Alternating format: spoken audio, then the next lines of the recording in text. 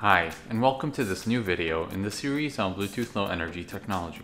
My name is Mohammed Afani, and in today's video, we'll be covering the most important feature introduced in Bluetooth 5.1, direction finding using angle of arrival and angle of departure. Some of the topics we'll address in this video include direction finding, real-time locating systems or RTLS, then we'll cover the angle of arrival and angle of departure in a bit more depth. Let's first start by talking about the new direction finding feature in Bluetooth 5.1. There are two main types of Bluetooth Low Energy applications that can utilize this new feature. First, we have proximity solutions. Proximity solutions leverage BLE to determine the proximity between two BLE devices, how near they are to each other via received signal strength information. For example, tags attached to a fixed object to display relevant information to a user near the object, such as in retail marketing and museums. Second, we have position systems, such as real-time locating services, RTLS, understanding where devices are located within a space, usually indoors, where GPS does not work very accurately. Examples include asset tracking, user tracking, and wayfinding solutions. Now, before version 5.1, the specification did not define a way to determine direction information. We also relied solely on RSSI, or received signal strength information, to determine proximity between two BLE devices. The accuracy was also not so great and usually limited to meter level accuracy. Starting with version 5.1, an optional feature allowing the detection of signal direction was introduced. To achieve this, it utilizes one of two new methods: angle of arrival at the receiver end and angle of departure at the transmitter end. For positioning systems, this helps achieve centimeter level accuracy, and for proximity solutions, it enables detection of the direction of the Bluetooth signal. The use of angle of arrival versus angle of departure depends on the limitations of the system as well as the type of application. You can think of the following as a rule of thumb. Angle of arrival is used when you have fixed receivers that need to track other moving devices, such as in a hospital where we need to track where different health devices and equipment are located within the building. Angle of departure, on the other hand, is used in cases where devices need to track their own positions within the system, such as in an application where the user is finding their way navigating an indoor mall using their smartphone.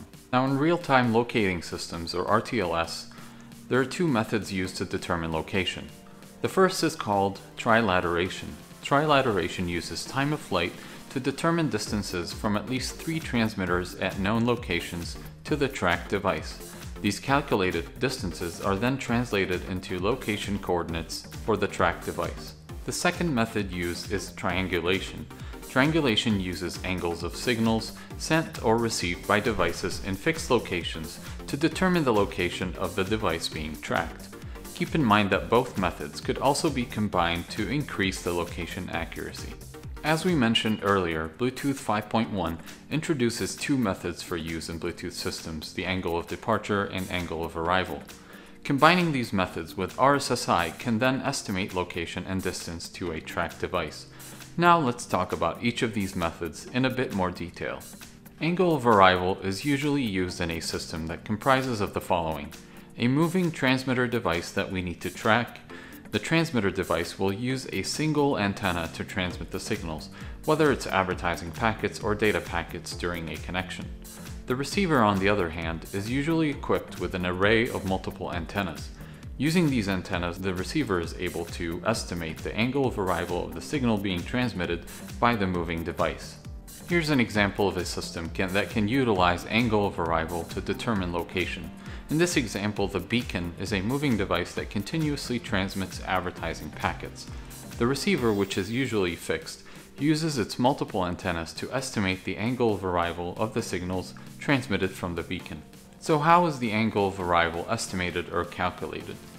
Well, without getting into too much details, the received signal will have a different phase when arriving at each of the antennas of the receiver.